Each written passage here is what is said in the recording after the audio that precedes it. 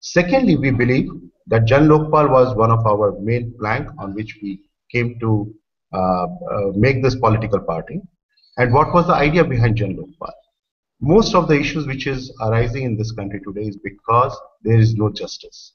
Because every issue which is related to corruption or something which impacts our country is never taken to its logical conclusion.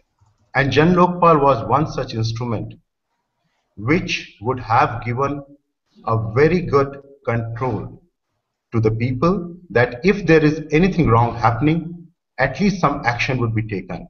And believe me, if we can ensure that actions are fast, actions are happening, and that it is then it becomes a deterrence which would perhaps take us to the level where we want.